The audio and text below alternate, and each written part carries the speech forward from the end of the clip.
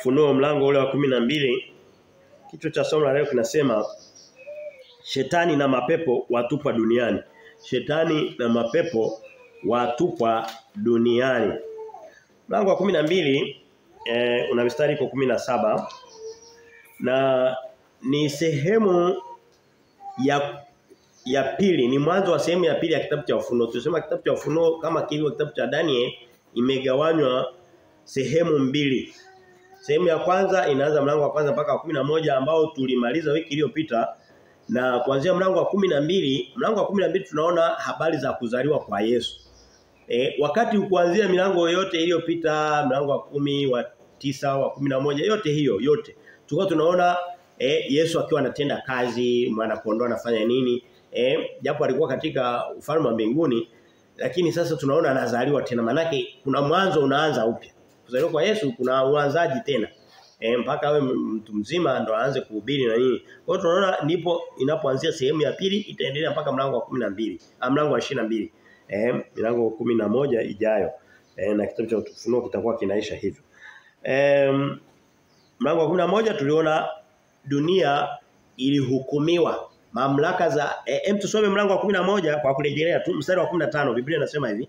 Mlango wa 11 kuonyesha kwamba mlango wa 11 ulifunga au ulihitimisha sehemu fulani, sehemu ya kwanza ya kitabu cha Ufunuo. Inayosema mstari wa 15 alipokuwa anamaliza anasema hivi: malaika wa 7 akapiga baragumu, pakawa na sauti kuu katika mbingu zikisema, ufalme wa dunia umekwisha kuwa ufalme wa Bwana wetu na wa Kristo wake. Kwa hiyo unaona kwamba mambo yametimia. Ufalme wa dunia, hii dunia tulishasema kwamba iko mikononi mwa Shetani. Biblia inasema mara nyingi, na Kristo alisema mwenyewe kwa kinywa chake, na imeandikwa kwenye Biblia tumeshasoma, anasema Mungu wa dunia hii, mfalme wa dunia hii. Mfalme wangu sio wa dunia hii. Yesu alipokuwa anateswa akamwambia, akasema tupigane sasa. Akasema hapana. Je, mimi nashindwa kumwambia baba yangu atume jeshi la malaika 12 vikosi 12 vya malaika? Anasema kwa sababu ufalme wangu sio wa dunia hii. Sasa vita hivi vya mbinguni ambavyo tulikuwa tunaona kwa milango iliyotangulia, Mungu akipiga dunia kwa zile baragumu na zile ole tatu za mwisho, dunia ikasalimu amri, mamlaka yakarudi kwa Kristo na Mungu wake, baba yake. Sasa mlango wa 12 unaanza upya kufafanua tena sehemu ambazo labda hazikueleweka zaidi. Na ni kweli kabisa utajikuta kwamba kuna vitu, kwa mfano mlango wa 13 wiki ijayo tutaona unafanana kabisa na mlango wa 6. Mlango wa 6 tuliona, natoa tu mfano kusudi tuelewe kitabu kilivyo. Mlango wa 6 tuliona ile muhuri wa kwanza, wa pili, wa tatu mpaka muhuri wa 6.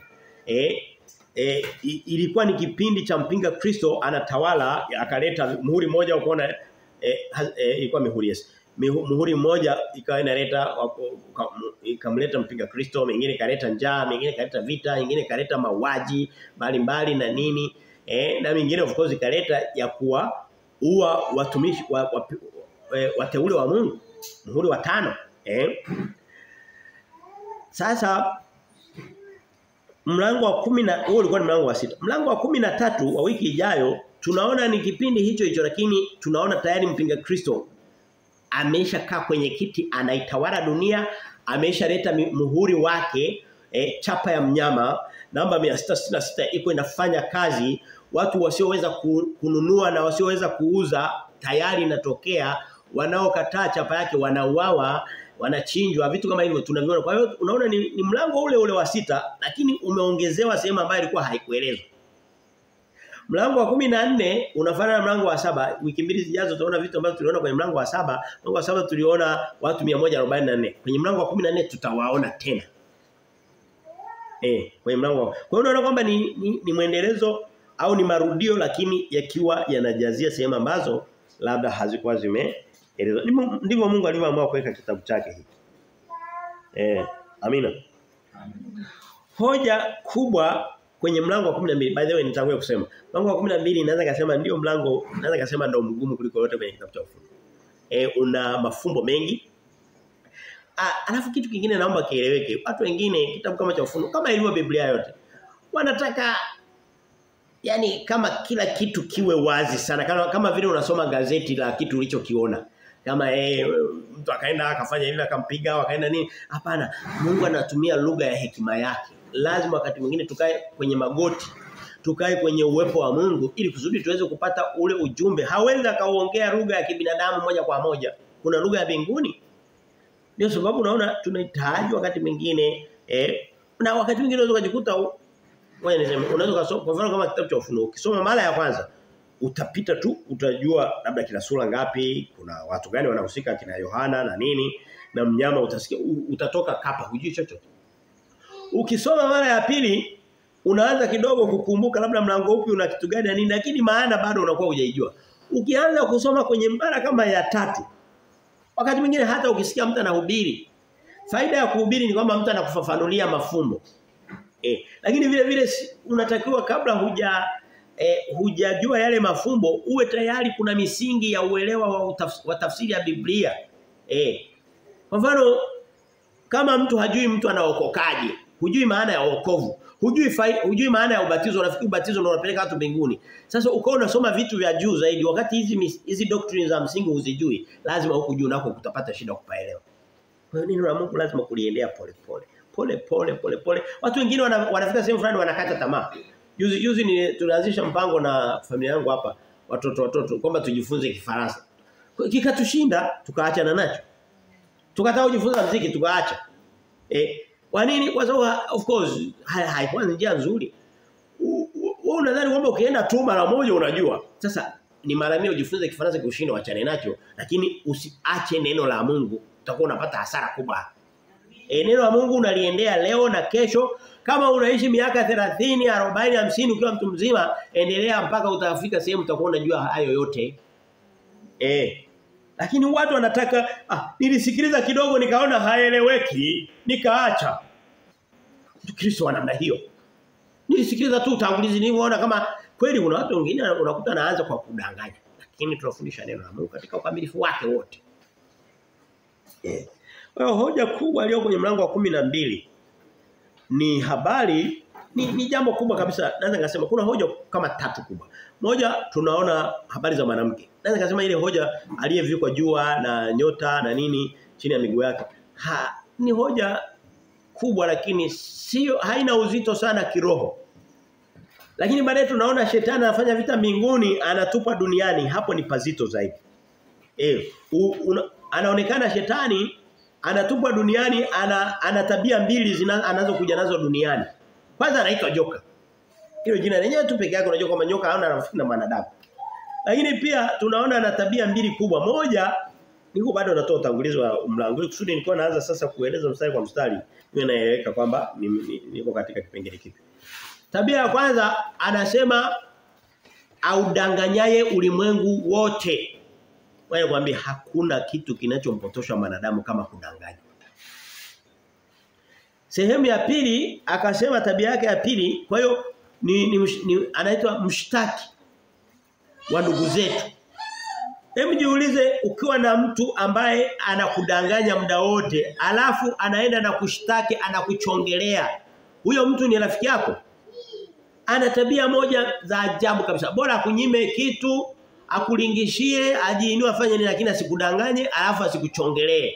Hizo tabia za shetani zimeandikwa huko. Hayo ndio mambo mazito nitakayo fanya nini? Nitakayo yasitiza. Hii habari za mwanamke nitazieleza kwa sababu zimo lakini halina uzito mkubwa sana. Lakini kila neno la Mungu msingi lina maana. Hakuna neno ambalo halina maana. Leo nitaweka uzito sehemu ya pili lakini katika tafakari ya maneno yako huko mbele kote weka uzito. Watu tunahubiri kwa muda risali moja shule ya Biblia. Kwa hiyo siwezi nikamaliza kila kitu ndani ya mstari mmoja kwamba nifafanue kila swali lililoko moyoni mwako by the way. Wa Mungu atajua wapi umepunguka atakwambia vile. Kwa tunaona kwa tumeona hizo tabia mbaya, tabia za hatari za shetani unajua ni rahisi kusema ubaya wa shetani. Na kila mtu anapo niache hapo kidogo niende pengine. Sasa hivi kwa masomo ya pili yale kwenye mahubiri makuu tuko tunajifunza doctrine zinaitwa doctrine za uzima wa milele. Yaani uzima wa milele ni nini, unapatikanaje, tutauishi vipi na nini. Ndio tunaendelea nazo. wiki mbili zijazo nitahubiri kwa habari za uzima wa milele, nitahubiri nafasi ya shetani katika kupotea kwa mwanadamu. Nafasi ya Mungu katika kupotea au kupona kwa mwanadamu. Nafasi ya mwanadamu vile vile. Na nafasi ya vitu vingine. Sasa baadhi ya hizo tabia za shetani tunaziona zinatisha. Kudanganya. Unaweza haraka kuona ni mambo madogo lakini hakuna kitu kibaya. Kuna msemo wa Kiingereza huko duniani unasema information is power. Nani anajua msemo? Ukijua kweli, ukiwa na taarifa ya kweli una nguvu. Shetani anachohakikisha tena kiroho sasa. Anahakikisha you don't have information therefore you don't have power. Kwa sababu kudanganya. Tutaliona leo. Sasa tuone katika zile hoja. Ngoja nianze na hoja ile ambayo nimesema sio ya msingi sana lakini ni muhimu vile vile. Hoja ya kwanza inasema mwanamke aliyevikwa jua sio Bikira Maria. Ndio hoja ya kwanza tunaanza nayo. Sio ndio inaanza pale. Tutaenda kwenye mstari wa kwanza mpaka mstari wa 6. Ngoja tuanze kuisoma ile mistari yote alafu nianze kuifafanua. Anasema na ishara kuu ilionekana mbinguni, mwanamke aliyevikwa jua na mwezi ulikuwa chini ya miguu yake na juu ya kichwa chake taji ya nyota 12. Kwa hiyo ni mwanamke, juu yake kuna jua, juu ya kichwa chake, alafu pia kuna nyota, kuna mwezi uko chini ya miguu yake, alafu kuna nyota zimezunguka juu. Kwa hiyo nyota ziko juu na jua viko juu, alafu chini ni kama amekanyaga mwezi. Ndio ameeleza pale. Na ni ishara imeonekana mbinguni. Anasema naye alikuwa na mimba akalia hali ana utungu na kuuma katika kuzaa. Ikaonekana ishara nyingine mbinguni na kwa hiyo ishara ya kwanza imepita. Ya pili tunaiona. Ikaonekana ishara nyingine mbinguni na tazama joka kubwa jekundu alikuwa na vichwa 7 na pembe 10 na juu ya vichwa vyake vilemba 7. Joka ni jekundu na lina vitu kichwani, lina mataji, lina vilemba, lina vichwa vingi. Hizo tabia za vichwa na vilemba na nini tutakuja kuviona. Nyoka atampa mpinga Kristo, mwanadamu fulani mtawala. Kama Kristo alivyochukua mwili akaonekana kama mwanadamu na alivyoonekana kama mwanadamu watu wakafikiri mwanadamu, na mpinga Kristo atakuja akiwa mwanadamu. Tena yeye atakuwa mwanadamu wa kweli, sio mwanadamu Mungu aliyevikwa mwili. Yeye atakuwa mwanadamu kamili na watu watampokea. Na atakuwa amebeba hivyo vichwa 10 na vilemba ana vichwa 7 vilemba 10 kwenye kichwa chake. Mstari ule wa 4 anasema na mkia wake wakokota theluthi ya nyota za mbingu, wakokota theluthi ya nyota za mbinguni na kuziangusha katika nchi. Ukisoma vizuri mara zote nyota ni taswira ya malaika. Malaika, na tuliona hata mwanzo wa kitabu cha Ufunuo pale mwanzoni. Tuliona anasema na kwa malaika unasema alipotumia nyota lakini sijaenda. Nyota alichukua malaika, theluthi ya malaika walichukuliwa kutoka mbinguni wakatupa naye katika nchi. Tunaona atakapotupa baadaye kidogo lakini bado hiyo taarifa inaonekana hapa vile vile. Anasema mstari ule wa 4 katikati anaendelea anasema na yule joka akasimama mbele ya yule mwanamke aliye tayari kuzaa ili azaapo amle mtoto wake. Naye akamzaa mtoto mwanamume, yeye atakayewachunga mataifa yote kwa fimbo ya chuma, na mtoto wake akanyakuliwa hata kwa Mungu na kwa kiti chake cha enzi. Yule mwanamke akakimbilia nyikani ambapo ana mahali palipotengenezwa na Mungu ili wamlishe huko muda wa siku 1260. Mstari wa kwanza mpaka wa 6. Kuna kanisa moja inaitwa kanisa la Katoliki kubwa kuliko yote duniani. Linatumiaga hii mistari kama kwa ajili ya kuhalalisha ibada waliojitungia ya kumwabudu Maria. Nitatoa ushahidi wangu wa kimaandiko na mtu yote anayesoma Biblia. Huyu mwanamke nimesema tunayemwona. Okay, tumeona nini hapa? Tunaeleza kidogo. Tunaona mwanamke anaenda kuzaa, yuko katika utungu.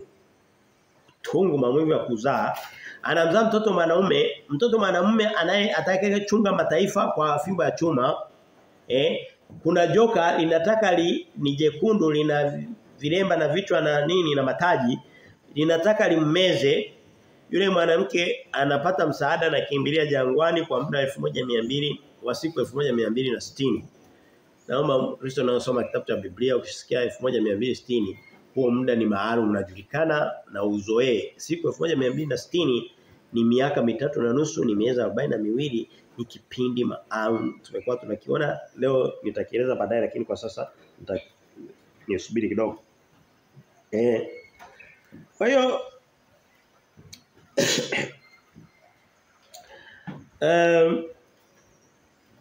kitu cha kwanza, kwa hiyo tunaona mwanamke, tunaona anazaa. Vitu ambavyo tunavijua, hatuna mashaka, hatuna tashwishi, ni kwamba mtoto anayezaliwa ni Kristo. Kibiblia inaonekana kabisa anazaliwa Kristo. Lakini na joka hatuna shida kulitambua ni Shetani, ndio sio? Tusichojua ni mwanamke, tusichojua ni maneno, ni zile nyota, ni ile jua, ni vitu gani hivyo ambavyo sio lazima sana tuvijue. Mungu, unajua wanadamu tuna tabia ya kutaka kama kumpanda Mungu mpaka kichwani. Wewe waambie, kuna vitu vingine ambavyo sio lazima sana kuvijua. Kwambie, kwa sababu Mungu ana hekima yake iliyopita mipaka. Wanadamu anakuambia hizo nyota ni nini? Na hicho kichwa nini? Ukimwambia lakini kabla ya kujua nyota na hivyo vitu vyote, unajua maana ya wokovu. Anakuambia huko sina interest nako. Yaani watu wanaenda kwenye Biblia kama kuchambua tu vitu vinavyowafurahisha peke yake. Kuna vitu vya msingi na visivyokuwa vya msingi. Naomba hapo ni au vya msingi kidogo. Naomba hapo nisiende sana. Nisiende sana katika hilo eneo. Kwa hiyo tumeshajua mtoto mwanaume, tumeshajua joka, na tunamjua Shetani, tunamjua Kristo hapa kwenye hii mistari. Lakini mwanamke, ngoja tutafute tujue ni nini. Hemu turudi nyuma kidogo, tuende kwenye kitabu cha Luka, tuanze kwenye Marko. Okay, tuende kwenye Luka. Tuende kwenye Luka mlango wa 11. Tuende haraka kidogo. Tuende kwenye, kwa ajili ya mistari kwa ni mingi, nitakuwa wakati mwingine naeleza bila kurejea. Nitakuwa nakutajia mistari unaenda, lakini kwa hii twende pale. 11:27 anasema hivi. Luka 11:27 anasema hivi. Luka 11 mstari wa 27 anasema hivi. Ikawa alipokuwa akisema maneno hayo, huyo ni Kristo. Kristo alikuwa anasema maneno. Mwanamke mmoja katika mkutano alipaza sauti yake akamwambia, heri tumbo lililokuzaa na matiti yaliyokunyonyesha. Anataka, huyu mwanamke ni kama Mkatoliki, anataka kuanza kumtukuza Maria. Anamwambia Kristo, maneno yanasema ni mazuri na nini, lakini inaonekana ni heri mwanamke aliyekuzaa wewe. Heri matumbo yaliyokuzaa na heri matiti yaliyokunyonyesha. Sikia Kristo alichomjibu. Kristo akamwambia, lakini yeye akasema, lakini. Maana ukishasikia lakini ujue kuna kitu kimebadilika. Sio kile ulichokuwa unafikiria. Lakini yeye akasema, afadhali heri walisikia neno la Mungu na kulishika. Kulingana na neno la Mungu ni walishika neno la Mungu na kuliamini, wana heri zaidi kuliko huyu mwanamke aliyemzaa Yesu. Ndio sio? Ndicho kicho Yesu ndo anasema. Turudi kwenye kitabu cha Marko mlango wa 3 mstari wa 33. Ninapoelekea tunatafuta Marko 3:33. Marko 3:33 anasema hivi. Akawajibu. Okay, tuanzie 31. Wakaja mama yake na nduguze. Yaani akaja Mariamu na ndugu zake Yesu. Wakasimama nje wakatuma mtu kumwita. Na makutano walikuwa wameketi wakimzunguka, wakamwambia, tazama mama yako na ndugu zako wako nje wanakutafuta. Akawajibu akasema, mama yangu na ndugu zangu ni akina nani? Akawatazama wale walioketi wakimzunguka pande zote, akasema, tazama mama yangu na ndugu zangu. Kwa maana mtu yeyote atakayefanya mapenzi ya Mungu, huyo ndiye ndugu yangu na umbu langu na mama yangu. Kwa hiyo ndugu za Yesu kulingana na Yesu ni wale waliookolewa, wanaomsikiliza, wanaoamini. Ni wewe na mimi ambao tunamsikiliza. Yaani anatupa thamani kubwa kuliko mama aliyemzaa. Hicho alichoandika. Sasa tunapoenda kwenye Ufunuo, watu wakaanza kumtafuta Maria kumwabudu kwa maelezo ambayo sio rasmi, hapana, sio yenyewe, ujue kwamba wanapingana na mahubiri ya Yesu Kristo. Ngoja niulize, kwenye Biblia Yesu huitwa mwana wa mtu, mwana wa Adam, si ndio? Alishawahi kuitwa mwana wa Maria. Kwenye watu wanaoita mwana wa Maria ni Wakatoliki na Waislamu. Tuliwahi kuwa tunasoma zamani, tulikuwa tunaimba wimbo wa Kikatoliki, wa kienyeji, wa Kiruga. Yesu nyamugozi bwa mwana wa Maria. Lakini haiko kwenye Biblia. Haiko kwenye Biblia. Yesu anaitwa mwana wa Adamu. Kama Yesu ni mwana wa Adamu, ndio mwana wa Eva. So Adamu hakuzaa watoto, aliwazaa kupitia kwa Eva, ndio sio? Kwa hiyo tunaona Yesu mara nyingi, kwanza hata kwenye Biblia Yesu haitwi zaidi mwana. Yesu ni mwana wa Mungu, ndio kabisa. Lakini katika Biblia wingi wa jina lake la mwana wa mtu anaitwa ama mwana wa mtu, mwana wa Adamu zaidi. Kwa hiyo na ujumbe naotaka kuonyesha ni kwamba huyu mwanamke ambaye anamzaa Yesu alizaliwa katikati ya ndugu wengi. Ndugu wengi. Wewe twende pale kidogo twende pale tusome tusome kitabu cha Warumi mlango wa 8 mstari wa 29. Na hatutaka sana humo. Nataka kuonyesha kwamba huyu mwanamke ni wanadamu wote. Ni Eva alikozaliwa Yesu na anakoitwa ndugu yao. Na baadaye tutaona mbele ndugu zake Yesu wanateswa. Sio watoto wa Maria. Hakuna mtoto wa Maria tunamjua alienda kuteswa mpaka akaandikwa kwenye Biblia. Maria mwenyewe hakuandikwa. Baada ya Yesu kuondoka hatuna taarifa zozote kuhusu Maria. So ni chombo kilichomleta duniani, na mwili wa Yesu ulipopotea, ulipokufa, basi na aliyeuleta akawa ameondoka. Lakini ndugu za Yesu kiroho, akina Paulo, akina Petro, wanaenda kusema mpaka kina Yohana kwenye Ufunuo tunaosoma. Twende mbele tutathibitisha haya maneno. Tusome kwenye kitabu cha Warumi mlango wa 8 mstari wa 29. Warumi mlango wa 8 mstari wa 29. Biblia inasema, Warumi 8:29 anasema hivi. Sikiliza usichoke. Maana Warumi 8:29 anasema, maana wale aliowajua tangu asili aliwachagua tangu asili wafananishwe na mfano wa mwanawe. Habari za Yesu tunasikia hapo. Ili yeye awe mzaliwa wa kwanza miongoni mwa ndugu wengi. Kwa hiyo watu wanaookolewa, watu wanaomwamini Yesu Kristo wanaitwa ndugu zake. Yeye anaitwa ni mzaliwa wa kwanza tu katikati ya watu wengi. Kwa hiyo tunaona mwanamke anayemzaa Yesu ambaye ni Eva, ni mwanadamu yote, yani ni ule uzao wa mwanadamu, uzao wa Adam. Unamzaa Yesu, unamzaa na ndugu zake, mimi na wewe na kina Ibrahimu na wengine wote. Twende mbele tutathibitisha. Ukisoma kwenye kitabu cha Galatia maelezo kama hayo yapo. Labda niende tu pale kidogo kwa sababu kama tuko kwenye Warumi, ukiruka vitabu viwili unafika kwenye Galatia, Wakorintho wa kwanza na wa pili, unaingia Galatia. Galatia 4:5 anasema hivi. Galatia 4:5. Mimi nitaenda haraka kidogo kwa ajili ya muda. Msichoke ya maneno ili kusudi usio na danganywa kirahisi. Anasema hivi, 4:5 anasema, Bwana mmoja Galatia 4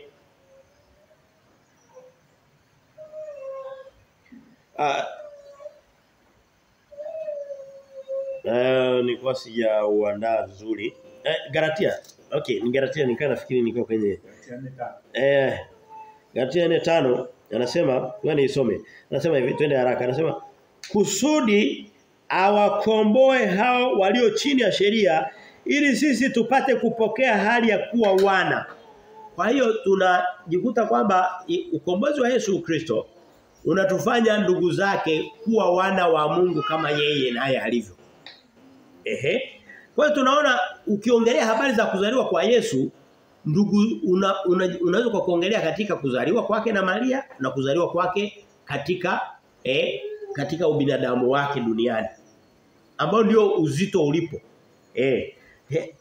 Naomba Mkristo akisha sikia tunasoma Biblia mara nyingi anaanza kuchoka, lakini naomba tusichoke. Tena kwenye kitabu cha Waebrania, huu ndio mstari mzito wa mwisho katika ile eneo.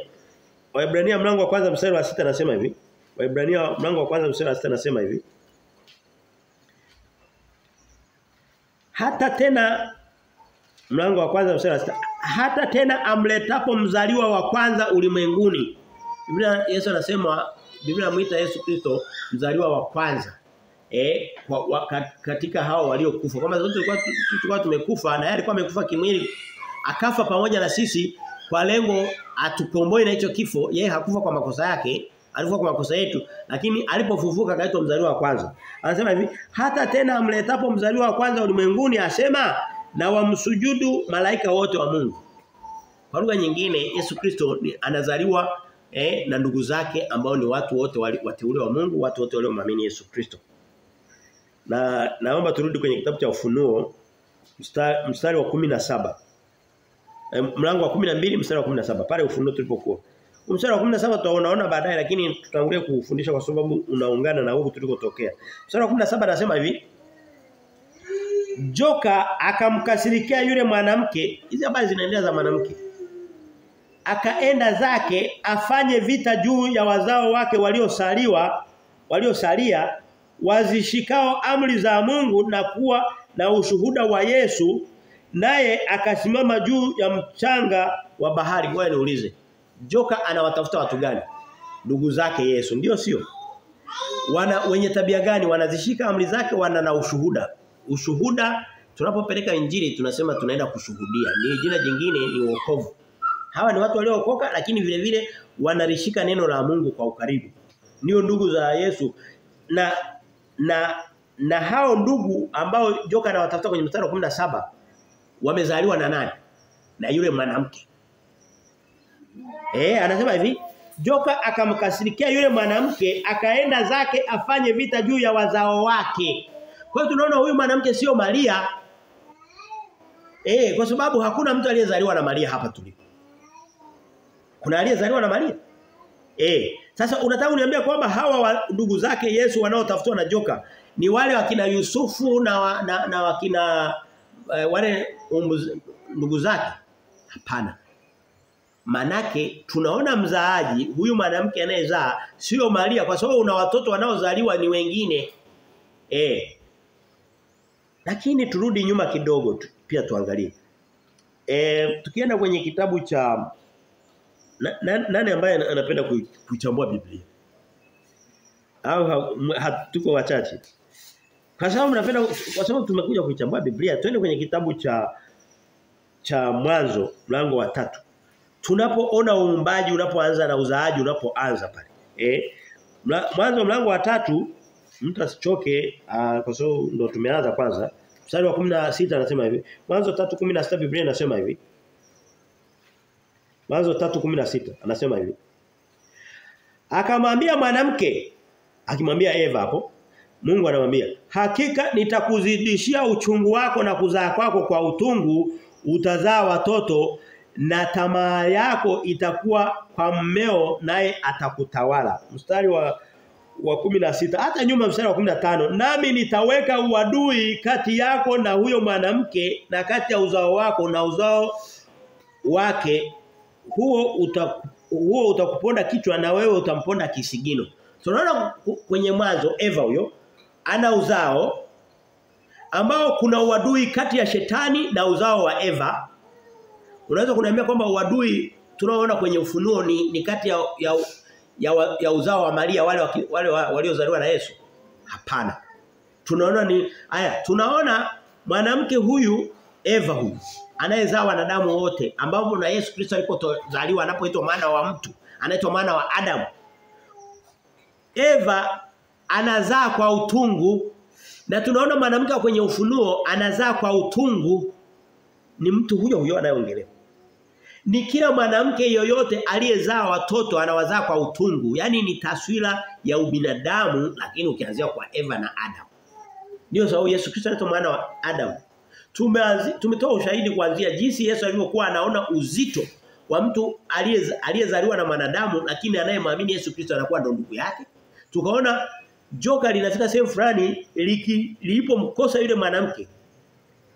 Lilipomkosa yule mwanamke, lilipokosa binadamu wote, likaenda kwa watu wachache wanaolishika neno la Mungu. Na tutaona kwenye kitabu cha Ufunuo mlango wa 13. Shetani atakuja akiongoza kupitia kwa mpinga Kristo, atataka kuiangamiza dunia, kuiumiza kwa njaa, kwa vita na magonjwa, lakini hatimaye atahamia kwa watu walishikao neno la Mungu peke yake. Hao ndio kutakuja kipindi kinaitwa dhiki kuu. Kuna watu wanaosema kwamba Maria, huyo mwanamke ni Maria ambao tumeona sio yeye. Kuna watu wanaosema huyo mwanamke ni Israeli, taifa kama taifa, kwa sababu ukisoma kwenye kitabu cha sitaenda huko kwa ajili ya muda tu. Ukisoma kwenye kitabu cha Mwanzo mlango wa 37, Yusufu aliota akaona nyota 12, zilikuwa 11 akiwa amebaki akaona nyota 11, akaona jua na mwezi, baba na mama na ndugu zake, kama taswira ya Uisraeli fulani. Ndipo akaota na miganda yake, miganda mingine imemlalia, yani kama ndo anatawala. Wakachukizwa, wakaanza kumwonea wivu. Na ndio sawa, wakaanza wakamuuza. Kwamba labda ndo Uisraeli, nayo haina uzito kwa kweli. Mungu hashughuliki na taifa moja. Mungu ni Mungu wa dunia nzima. Na kwenye Agano Jipya Israeli sio watu ninaweza nikaivunja hii. Mtu kwenye kitabu cha Warumi mlango ule wa msichoke. Najua kama hatujazoea kuisoma Biblia vizuri, tunaweza tukajisikia mlango wa 2 mstari wa 28 tukaona kama ni mambo yamekuwa mazito. Ukiona nakwambia kanuni nyingine, ukijifunza kitu kaona ukielewa vizuri, kisikuzuia kujifunza vingine unavyoweza. Unakisahau, unakeka pembeni, unashughulika na kile unachokiweza. Lakini nadhani imeeleweka. Mstari wa 28 anasema, mlango wa 2 wa kitabu cha Warumi, mstari wa 28 anasema, maana yeye si Myahudi aliye Myahudi kwa nje tu, wala tohara sio ile ya nje katika mwili, bali yeye ni Myahudi aliye Myahudi kwa ndani, na tohara si ya moyo katika roho, na tohara ni ya moyo katika roho, si katika andiko, ambayo sifa yake haitoki kwa wanadamu bali kwa Mungu. Mungu anasema anapoangalia taifa la Uyahudi, taifa la Israeli, wakati mwingine yanatumika sawa, jambo yako tofauti. Haangalii yule aliyezaliwa kwa damu ile, anaangalia mtu aliyemwamini Yesu Kristo. Leo hii mtu yeyote yule aliyemwamini Yesu Kristo mbele za Mungu anaitwa mwana wa Ibrahimu, mwana wa Isaka na Yakobo, mwana wa taifa la Mungu. Kwa hiyo Mungu hawezi akawa anashughulika. Tunaona kitabu cha Ufunuo kinaongelea dunia nzima. Hatuoni kikiongelea vita na taifa moja tu, si vita na Israeli, si na joka. Unaweza kuniambia kwamba joka anawatafuta Waisraeli peke yake? Hata taifa dunia anatafuta. Waisraeli alishawapata. Wako wachache aliowashindwa walioamini Yesu Kristo. Lakini walio wengi walikataa Yesu Kristo, joka amewapata. Piga Kristo atatokea kwao. Kwa hiyo amina. Kwa hiyo naomba hiki kipengele ulikuwa unasema sasa, unaweza kusema sasa ulikuwa unajaribu kuhubiri nini? Nilikuwa nataka kuonyesha kwamba yale mahubiri ya Katoliki si mwanamke na nini na kutafuta kuanza kumuinua Maria. Yesu mwenyewe hakumuinua. Je, alikuwa anamdharau? Hapana, alikuwa anampenda na alimkabidhi kwa Yohana amtunze. Alipokuwa msalabani pale mkabidhi kwa mwanafunzi wake Yohana. Lakini hatumuoni anamfanya chombo cha kuabudiwa. Hamfanyi chombo cha kuabudiwa wala hamfanyi sehemu ya Mungu wa mbinguni. Siku moja alimwambia alipobaki Yerusalemu kule kwenye mlango wa 2 wa kitabu cha Luka. Alibaki Yerusalemu, wakamtafuta siku 3. Wakarudi wakamkuta, akasema, "Je, hamkujua kwamba nilitakiwa niwe katika nyumba ya baba yangu? Yaani ninyi mnahusikaje na mambo yangu?" Yaani alikuwa anataka kuambia kwamba jamani, mimi tunahusiana mwilini, lakini mimi niko kwenye masuala, uzito wangu uko kwenye roho. Niko kwa baba aliyenizaa. Sasa baba aliyemzaa ni Mungu, sio mume wake Maria. Tafadhali. Ielewe. Mungu hana mke. Mungu hana mke. Hata kidogo. Lakini leo hii watu wanamwabudu Yesu, wanachanganywa na Maria, wanachanganywa na Mungu Baba, siji Yesu anakuwa kijana wao, Mungu Baba anakuwa ndo baba, Maria anakuwa ndo kama malkia wa mbinguni, mke wa Mungu. Yaani ni ushetani unafundishwa kwenye hizo imani. Na wanatumia mlango wa 12 wa kitabu cha Ufunuo. Imetosha. Kwa tunaona kwamba mwanamke huyu sio Maria bali ni mwanadamu ni wanadamu wote na kupitia katika uzao wa Eva, kupitia katika uzao wa Adam. Taswira yake ni taswira ya binadamu wote, wa ndugu zake Yesu. Wewe mwambie wanadamu wote, wanadamu hata asiyemwamini Yesu Kristo, kuna kiasi fulani ni ndugu yake Yesu kwa sababu ameumbwa na Mungu. Lakini ndugu zake halisi tutakuja kuwaona milango inayofuata na tushawaona ni watu waliozaliwa na Mungu katika roho. Waliomwamini Yesu Kristo. Nasema kilichozaliwa kwa roho ni roho na kilichozaliwa kwa mwili ni mwili. Kweli watu wote wamezaliwa kwa mwili na wanaweza kujihesabu kwamba ni sehemu ya uumbaji wa Mungu, ndio kabisa. Wanasema pia ni wana wa Mungu, ndio kabisa. Lakini ni wana wadogo, wana kamili ni wana wa roho. Honi. Siku 1260 tunaziona kwenye mstari wa 6 zigusa sasa hivi nitaziongelea baadaye. Twende katika hoja ya pili. Hoja ya pili na hapa ndio hoja kubwa sasa. Hiyo nayo ilikuwa kubwa. Mimi sijui kama kuna kitu kwenye Biblia ambacho ni kidogo. Lakini natafuta sehemu ya kuweka msitizo labda ili kusudi tuweze kuchukua baadhi ya ujumbe tunaweza kuubeba. Hoja ya pili inasema watu hutafuta urafiki na Shetani lakini ni adui yao. Leo hii utasikia watu anakuambia anatafuta pesa za majini. Anataka kufuga majini, ayaweke kwenye familia yake, yampe utajiri, yampe majini ni roho kuna majini aina mbili. Majini ya kwanza kabisa ni malaika wa giza waliotupwa, ile theruthi iliyotupwa na Shetani. Shetani mwenyewe ni malaika, alikuwa ni malaika wa nuru. Kwa hiyo ni malaika mkubwa miongoni mwa waliopotea kaondoka na wapinzani. Ni kama uwe na jeshi likuasi. Likisha asi likaondoka na majenerali, alafu likaja na hao wengine wadogo. Ni hawa wanajeshi wadogo wanafanya kazi kweli kweli. Mnakumbuka tuliona idadi ya malaika walikuwa wanafika kama milioni 102 hivi, si ndio? Malaika. Tafuta moja ya tatu yake. Ndio mapepo.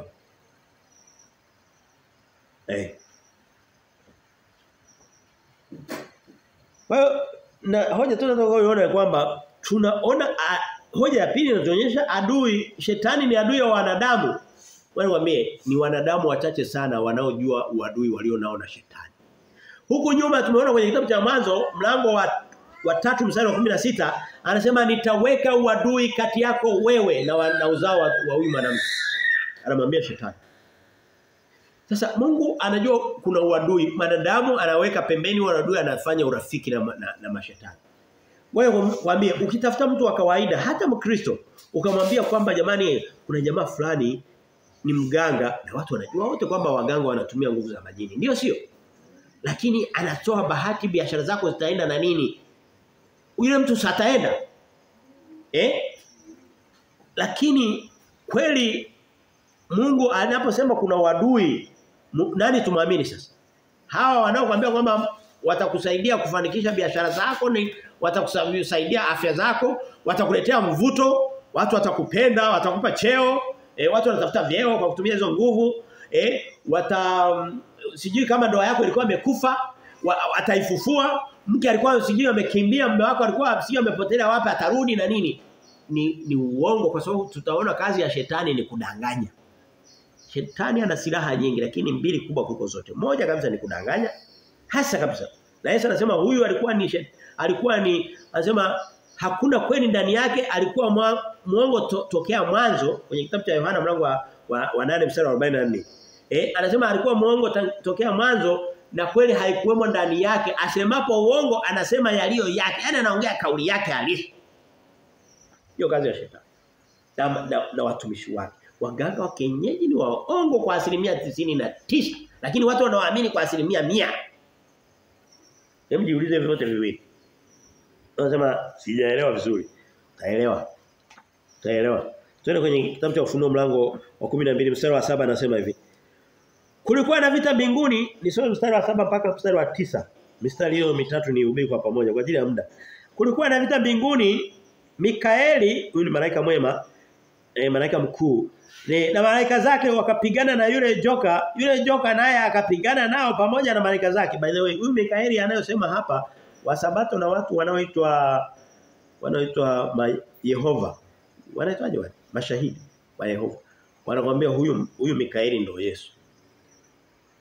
Ni kumpungukia Mungu hekima na kumpungukia Mungu utukufu. Malaika ni viumbe, ni watumishi. Sio Yesu, sio Mikaeli. Ni vyombo vyake. Mungu ameweka vyombo vyake, ameweka maserafi, ameweka makerubi, ameweka malaika, nao ni aina fulani ya malaika hao, ameweka wanadamu, yote ni viumbe vyake vya kumfanyia kazi. Hata wanyama na ndege ni viumbe vya Mungu, wakati mwingine anavitumia, vinamuimbia. Lakini huwezi kumuita Mikaeli kumuita Yesu. Ndiyo imani yao wanaificha, lakini ndicho wanakuambia. Na vitabu vya Ellen White vinasema kwamba ndo malaika, ndo Mikaeli malaika ndo Yesu. Manake agenda ya mpinga Kristo inakuwa imetimia, kwa sababu mpinga Kristo anachokataa ni Yesu kuwa Mungu. Na akisha mvunja Yesu kuwa Mungu, anasema asiye na maana hana baba, anakuwa tayari ameshampinga baba. Ukimkosa maana umemkosa baba. Ndicho anacho. Yaani mbinu za shetani kubwa jamani. Mpaka mimi mwenyewe nakuhubiri najua baadhi sio zote. Ni nyingi. Na bado tunaona wanamshinda kwa damu ya mwanakondoo. Usipokuwa na damu ya mwanakondoo, neno la Yesu Kristo na ushuhuda wake, uwezo kumshinda kwa sababu ana nguvu nyingi. Kwa sababu unaona hata huko mbinguni analeta shida, analeta tiburi la nguvu hapo. Hafanyi kidogo huyo. Lazima kuwa na vita mbinguni. Mikaeli na malaika zake wakapigana na yule joka naye akapigana nao pamoja na malaika zake, nao hawakushinda wala mahali pao hapakuonekana tena mbinguni. Yule joka akatupwa, yule mkubwa joka wa zamani aitwaye Ibilisi na Shetani audanganyaye ulimwengu wote, akatupwa hata nchi na malaika zake wakatupwa pamoja naye. Hii hoja nishaigusa, naweza isi kwa ajili ya muda nikaenda mbele, lakini ngoja nimalizie vitu vichache ambavyo sikugusa. Au danganyaye ulimwengu wote. Lengo lake ni kudanganya ulimwengu. Lengo lake hivi, niliuliza ile swali moja, niulize tena. Mtu anayekudanganya ni mtu mwema? Ni mtu anakutakia mema? Ngoja nikwambieni, kama vile ambavyo Wakristo wanapenda nabii anayewadanganya, mhubiri anayewadanganya, vivyo hivyo ndivyo sababu wanapenda kazi za shetani. Ni mpaka unasema wewe uko tofauti sana nao? Hapana. Na mimi nina udhaifu huo, lakini kwa kadiri unavyoendelea kujua kweli ya neno la Mungu, ndivyo unaendelea kujua uovu na ubaya ulioko kule. Mtu anakuja tu anataka leo hii mahubiri mengi. Na miongoni mwa mbinu atakazozitumia shetani kuiteka dunia ni uongo. Twende kwenye kitabu cha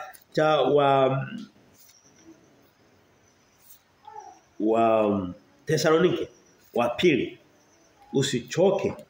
Usichoke Jumapili.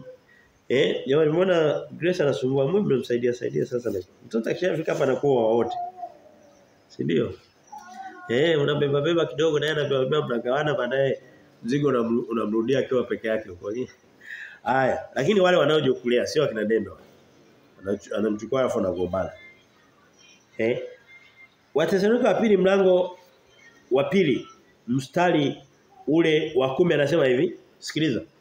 Anasema, na katika madanganyo yote ya udhalimu kwa hao wanaopotea, kwa sababu hawakukubali kuipenda ile kweli wapate kuokolewa. Mbinu ya shetani. Hapa anakuwa anatoka kumuongelea shetani mpinga Kristo huko nyuma, ambaye of course mpinga Kristo sio shetani, ni chombo cha shetani. Kama vile ambavyo Mungu ametengeneza malaika wake na wanadamu wake. Na shetani naye anawarubuni na anampata mmoja wao, anampa cheo cha mpinga Kristo, anamfanyia kazi kwa muda wa siku 1260 na hata zaidi hapo kidogo. Sasa tunaona kwamba mbinu ya uongo na madanganyo ndiyo kazi ya shetani, ndipo atakapoiteka dunia. Leo hii dunia ya leo hii mtu anatembea amevaa uchi wa mnyama, anaenda na chukua nguo mpya, anaichana kwa gharama, alafu anadanganywa kwa macho tu anafikiri kwamba ndivyo alivyovaa vizuri zaidi. Nani anaelewa hiyo? Hayo ni madanganyo ya shetani. Na mtu akishakudanganya huwezi kugundua kweli mpaka atokee mwingine mbali aje akwambie kwamba hapa unadanganywa nao wewe tayari kupokea ule ujumbe. Leo hii watu wanakusanywa kwa wingi wa namba zao. Katika makanisa wanadanganywa vya kutosha. Kichwa kwanza ukitaka kujua kwamba wanadanganywa vya kutosha. Hebu angalia ni kiwango gani cha Biblia inahubiriwa katika ile makanisa. Kwa sababu Daudi anasema katika Zaburi ya 112. Anasema mstari wa 5 wa 119 mstari wa 105 119 anasema neno lako ni taa ya miguu yangu. Na nuru ya njia zangu. Kwa hiyo neno la Mungu usipokuwa nalo kudanganywa maana yake nyingine ni giza, maana yake nyingine ni upotevu, maana yake nyingine ni kutokujitambua, ni vitu kama hivyo vyote. Mtu anayetembea amevaa uchi, mtu anaenda kununua nguo, anaenda anatafuta kadogo kuliko vyote kanakoweza kuonyesha kufunika sehemu ndogo sana za mwili wake, akishamaliza anakavaa hako, akipewa nguo ya kufunika kidogo anaikataa. Alafu anajua ameenda kutafuta nguo ya kuvaa. Ameenda kutafuta nguo ya kutokuvaa.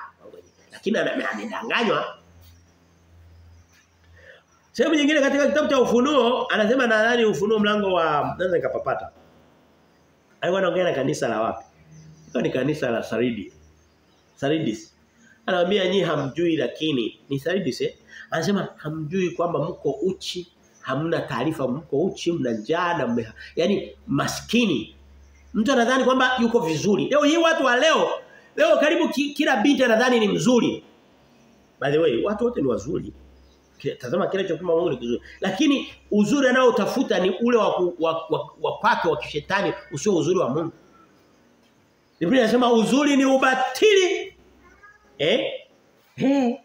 Lakini mwanamke anayemcha Mungu ndiye atakayesifiwa. Biblia inasema katika Zaburi katika Mithali mlango wa 31 mstari wa 30.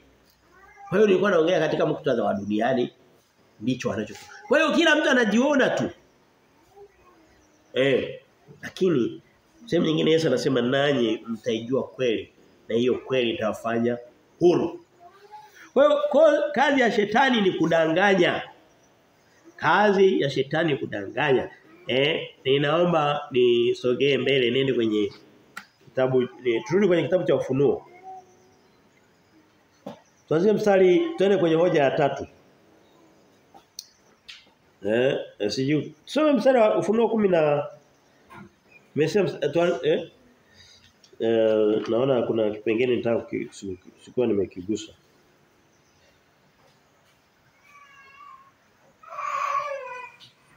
Okay, tusome mstari wa 10. Tusome mstari wa 10 anasema, Ufunuo 12:10 anasema, nikasikia sauti kuu mbinguni ikisema, sasa kumekuweko wokovu na nguvu na ufalme wa Mungu wetu na mamlaka ya Kristo, kwa maana ametupwa chini mshtaki wa ndugu zetu, yeye awashtakie mbele za Mungu wetu mchana na usiku. Kosa la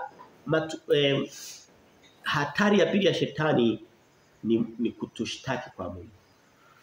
Sasa Mungu anakubalije kushtakiwa ni chombo alichokitumia ni ngoja niulize. Nani anapenda kusikia maumivu kwenye mwili wake? Kuna mtu anayependa? Je, Mungu akikuondolea ile hali ya kusikia maumivu kabisa ukawa kitu kigusa usikii maumivu utafurahi? Hapana, hutafurahi. Tukubaliane. Yaani kwamba kitu kikuchoma usisikie, hapana, hautakubali. Mungu ameweka maumivu japo yanaumiza ili kusudi ya kupe tahadhari, ya kutahadharishe tatizo linaweza kukupata, hata inaweza kupata mwili wako. Ndio sio? Yaani maana yake uende ukanyage msumari usisikie, utakubali? Hapana, utakubali. Vile vile Mungu ana vyombo vyake vingine vichafu. Kama shetani analeta maumivu, analeta ushtaki ili kusudi taarifa zetu zimfikie Mungu, ndio alivyoamua. Shetani alienda kumchonganisha Mungu na Ayubu. Akaenda akamwambia Shetani anatokeza mbinguni. Ayubu mlango wa kwanza. By the way, Shetani mpaka leo anafika mbinguni. Kwa sababu ni mtoto mwasi. Unajua hata baba unaweza kuwa na mtoto mwasi anakaa kwake hamuelewani lakini mara moja kwa mwaka akaja nyumbani. Akafika kasalimia karudi kwake. Ipo haipo. Tunamwona Shetani anaingia mbinguni, Mungu anasema umetokea wapi? Anasema nitoka kuzunguka duniani huko na huko. Yaani maana yake ni mzururaji huyo. Kwenda mzururaji kazi yake ni kama ya Shetani. Ni mumbea, ni msingiziaji, ni muongo, ni mwizi, ni kibaka vile vile. Ndio tabia zake. Tunaziona ndio tabia za Shetani mbele za Mungu. Akasema umemwona mtumishi wangu Ayubu, hakuna mwingine. Yaani ni huyo ndo hasa tumaini langu pale duniani. Anasema hapana, Ayubu yule yuko hivyo makini mbele zako kwa sababu umembariki, ana ng'ombe, ana watoto. Mambo yake yanaenda vizuri. Anasema gusa kitu kimoja hapo pale. Unasema okay, unasema hivyo. Ngoja nikushuhudie kwamba Ayubu hafanyi hivyo. Shetani anasema hapana. Shetani sasa yeye anadhani Mungu naye anaelewa kidogo kama yeye. Mungu anaelewa vyote, alikuwa anajua hatima ya Ayubu. Shetani anafikiri kwamba Ayubu ataishia pale. Kwa sababu Mungu anajua kila kitu. Neno la Kiingereza nasema is omniscient, anajua kila kitu. Omnipotent, ana nguvu za kila kitu. Omnipresent, anaweza kuwa kila sehemu. Shetani anakuwa sehemu chache kwa wakati mchache. Lazima ndio sababu anatembea sehemu akajue kinachoendelea. Ni kama mtu anayezurura kwenye nyumba, akiwa nyumba ya huku, hawezi kujua vizuri kilichoko huku. Paka aende. Mungu anafika pote. Yuko kila sehemu. Jicho la Mungu liko kila mahali. Wewe unasema unaweza sijaelewa kinachoendelea. Mimi nafafanua, natumia tu kitabu cha Ayubu kufafanua Ufunuo 12. Lakini itafika, kwa hiyo akamwambia nenda kafanye, maana akamshtaki. Akamsingi katika mashtaka mengi huwa kuna kusingiziana kwingi, ndio sio? Akamshtaki Ayubu kwa kumsingizia. Akasema ni kwa sababu amebarikiwa, lakini ukimnyang'anya atakutukana. Akamnyang'anya vile vitu, akamnyang'anya watoto, akamnyang'anya heshima, akafanya nini? Bado Ayubu hakumkasirikia Mungu wala hakumchaji kwa ujinga. Akamsingizia mara ya pili. Akasema sasa hebu gusa afya yake. Sasa hivyo vitu kidogo anaweza kuvumilia, lakini afya atakumaliza, atakutukana. Alipogusa afya bado Ayubu alikuwa mkamilifu mbele za Mungu.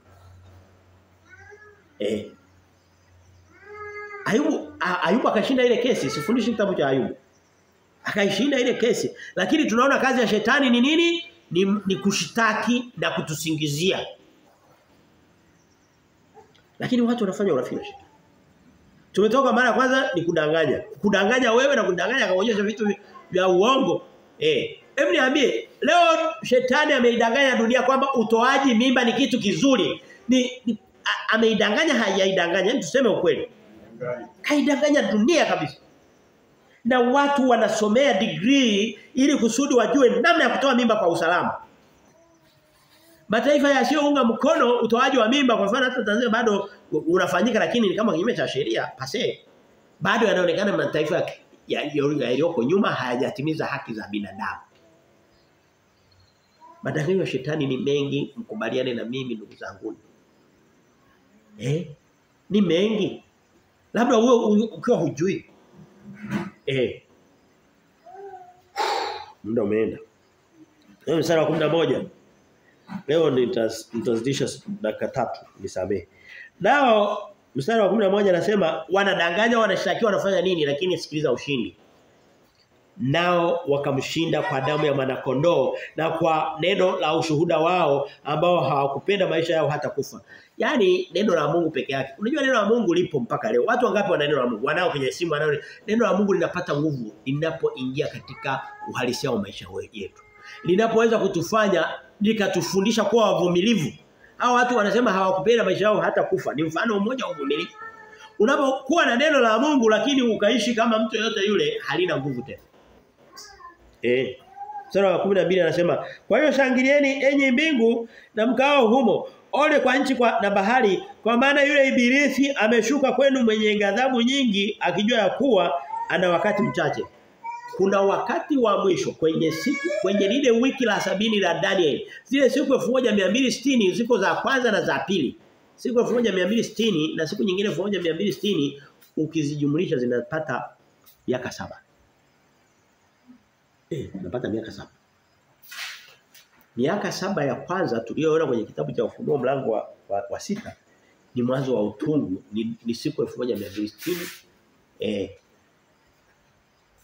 Mbele Kristo akiwa anainuka, anaweka mifumo, analeta vita, watu waanza kumtafuta mkombozi, baadaye anasimama kama mkombozi, linatokea chukizo la uharibifu. Hiyo neno na nabii Daniel anatawala kwenye miaka mingine 1260 na ndani ya miaka siku 1260. Siku kabisa za asubuhi na mchana, miezi 42, siku miaka 3 na nusu, nyakati mbili wakati na nusu wakati, hivyo vyote kutakuwa na nusu ya kwanza na nusu ya pili. Nusu ya kwanza tulishaiona na nusu ya pili tutaiona hasa kwenye kitabu cha nayo tuliona yale mapigo yote baragumu la kwanza la pili la tatu mpaka la 7 ni kipindi kile chote cha siku 1260 na ambapo mji wa Yerusalemu utakanyagwa. Tuliona kwenye mlango wa 11 mji wa Yerusalemu ukanyagwa. Wateule wakishanyakuliwa kwenye mlango wa 7 na tutakuja kuviona wateule wananyakuliwa kwenye mlango wa 14 kwenye kitabu hiki kwenye sehemu ya pili ya Ufunuo, lakini tunaiangalia katika muktadha mwingine. Haya mambo tuyaelewe. Hoja ya tatu inasema hii sitaigusa sana kwa sababu wiki ijayo itakuwa ndo somo lenyewe. Mlango wa 13 wote ni dhiki kuu. Asilimia zote karibu. Yaani unaendelea pale mlango wa 6 ulipoishia, unaenda mbele kidogo. Dhiki kuu itakuwa dhidi ya wateule duniani. Ngoja nisome kuanzia mstari wa 13 mpaka mstari wa 17 tukao tumemaliza mlango. Anasema hivi: Na joka yule alipoona ya kuwa ametupwa katika nchi, alimuudhi mwanamke yule aliyemzaa mtoto mwanamume. Ngoja niulize, mwanamke yule kama ni Maria. Kuna taarifa yote ambapo Maria alikutanishwa na Shetani sehemu? Hatuioni. Lakini tutakuta wanadamu wote. Eva alikutana na Shetani, akakutana na Shetani. Walikutana vizuri tu, tena akamletea utungu wa kuzaa. Kwa maongezi aliyofanya Eva na joka ndiyo maumivu ya mwanamke leo anapozaa mtoto. Wewe mwambie mwanamke wa leo anapozaa mtoto, yale maumivu anayashare na mume wake kama mume yupo kweli. Naye anaumia vipi? Haumii tumboni, anaumia katika kumlea yule mtoto. Mstari wa 14 anasema mwanamke yule, kwa hiyo tunaona mwanamke anateswa na joka, inaongeza ushahidi kwamba sio Eva, sio tunamwona ni Eva zaidi kuliko nani? Mama walio hai wote kuliko Maria. Mstari wa 14 anasema mwanamke yule akapewa mabawa mawili ya tai yule mkubwa ili aruke aende zake nyikani hata mahali pake, hapo alishwapo kwa wakati na nyakati na nusu wakati, mbali na yule nyoka. Nyakati mbili na nusu wakati. Wakati na nusu wakati. Nyakati haya maelezo ukiyasoma kwenye kitabu cha Daniel mlango wa 7 mstari wa 23 anaeleza maneno hayo. Manake nyakati moja ni mwaka, nyakati mbili ni miaka miwili. Manake nyakati moja, nyakati mbili manake ni miaka mitatu. Na nusu wakati miaka mitatu na nusu. Ambazo ni sawa na siku 1260. Miezi 42. Sasa utakuja kusema kwamba huyu mwanamke anaruka anaenda jangwani, ni muda tumeielewa ndio. Lakini ni nini kinaendelea? Tutaisema, ngoja tuimalize tuendelee mbele. Anaendelea anasema mstari wa 14 mwishoni anasema hapo alishwapo kwa wakati na nyakati na nusu wakati, mbali na nyoka yule. Nyoka akatoa katika kinywa chake nyuma ya huyo mwanamke maji kama mto, amfanye kuchukuliwa na mto ule. Mstari wa 16 nchi ikamsaidia mwanamke. Nchi sio kama wanadamu, ardhi. Kwenye King James anasema ardhi, udongo. Udongo ndio unamsaidia yule mwanamke. Kumsaidia mwanamke ikafundua kinywa chake, ikaumeza ule mtu aliotoa ile joka katika kinywa chake. Mstari wa 17.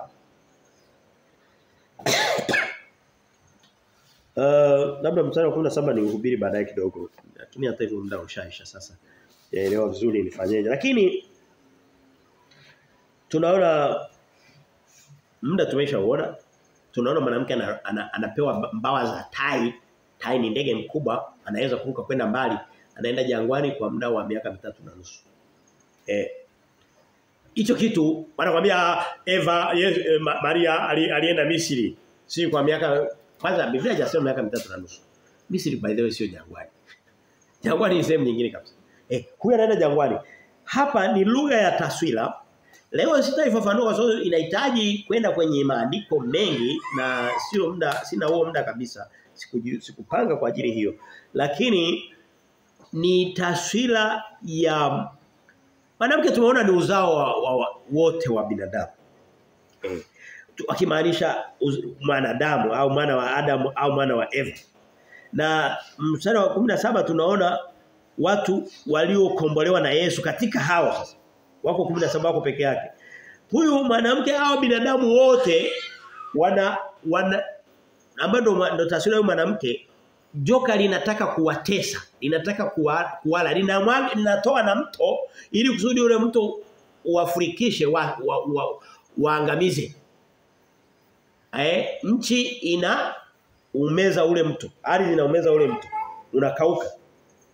Taswira yake naomba mnielewe ni maelezo yaliyo kwenye kitabu cha Ufunuo mlango wa 6 ambapo Shetani lile joka litajaribu kuiangamiza dunia kwa vita, kwa njaa, kwa magonjwa na mwanadamu hataangamia kiukweli. Hataangamia, wakufa atakufa, wakuchukuliwa mateka watachukua mateka, lakini sehemu kubwa wanadamu itabaki. Lakini leo wewe waambieni, hebu nisikilize vizuri. Leo hii ukisikia niwahi kumsikia Bill Gates vyombo vya Shetani kabisa anasema wanataka waue wanadamu bilioni 8 zungu kwenye uso wa dunia washuke ikiwezekana wabaki bilioni 1 tu au milioni 500 kwa kutumia hawawezi njia of course njia ya kwanza kabisa ni hizi wanatoa huduma mahospitalini ya kuzuia uzao. Wanatumia uzao contraceptives au dawa za kuzuia uzao na uzazi. Lakini hiyo haitoshi, bado kuna watu wa vijijini wasiofanya hivyo vitu, watoto bado wanazaliwa 5 7. Wanataka ndo wanaleta zile chanjo ziweze kuleta magonjwa, wanaleta madawa mbalimbali, wataleta njaa, jiulize watu watakao uliwa na nyuklia zilizo kwenye uso wa dunia. Na ule ujuzi wote hautoki kwa Mungu, hautoki kwa wanadamu, hautoki kwa Shetani. Anamjaribu mwanadamu ammalize. Mwanadamu Mungu alipomuumba alisema tazama kila alichokumba Mungu aliona ni kizuri. Hata kama mwanadamu amekosea Mungu lakini Mungu bado ana upendo na mwanadamu mkubwa mno. Shetani hana upendo na mwanadamu hata kidogo. Kwa hiyo anajaribu kupambana na ubinadamu ule aumalize, lakini Mungu atawatetea wanadamu wake. Ni kama anawabeba na wapeleka jangwani wakae mbali na ile joka mpaka atakapokuja Kristo aweze kukomboa, kukombolewa, wa kuondoka, wa kuondoka.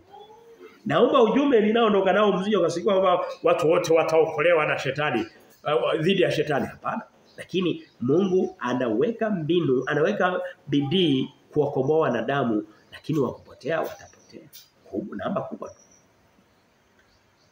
Hawa wakuu wa ulimwengu huu wanaokutana katika mamlaka na vikao vya ulimwengu huu hawana urafiki na wanadamu. Hebu niambie, hili ni corona lililozunguka kwenye uso wa dunia, unataka kuniambia kwamba lilizuka lenyewe? No.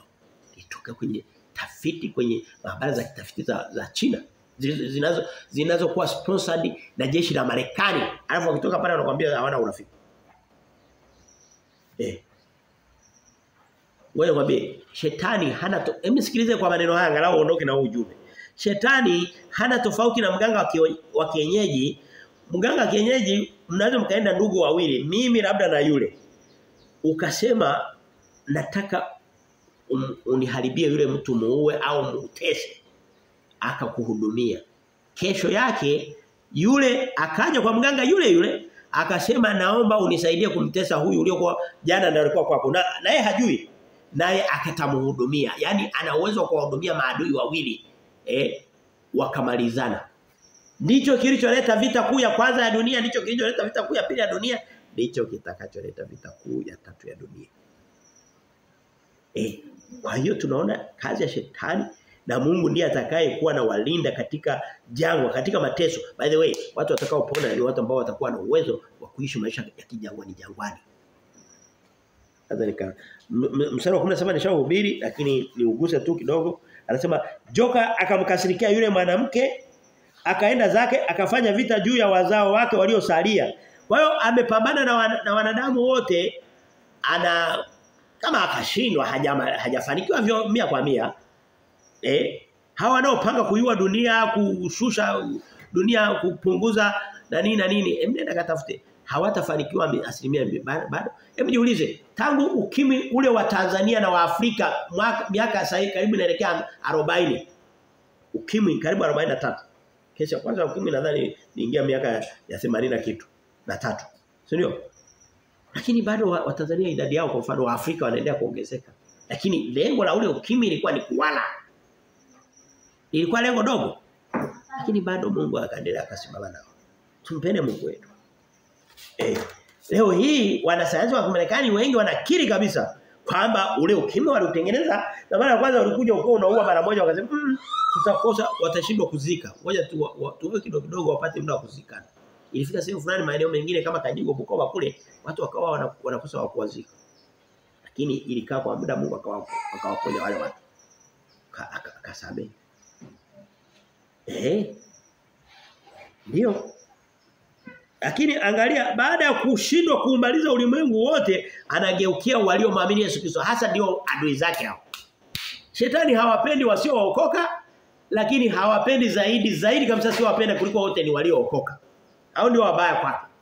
Lakini hata mwanadamu tu wa kawaida, Shetani anayechukua kitoto kichanga kama kile, akakitesa, akafanya nini wakati hakina hata ubaya, kwa sababu tu ni muovu kwa asili yule Shetani. Lakini mbaya zaidi ni yule anayehubiri neno la Mungu. Hapa nilipo mimi ni mbaya, ananichukia kuliko ninyi hapa. Hapa nilipo. Ananichukia zaidi kuliko ninyi. Yaani akija wakimwambia chagua mmoja wa kumaliza, atachagua mimi na kuhakikishieni. Lakini na ninyi hamko salama. Mstari wa 17 anasema joka akamkasikia yule mwanamke, akaenda zake afanye vita juu ya wazao wake waliosalia.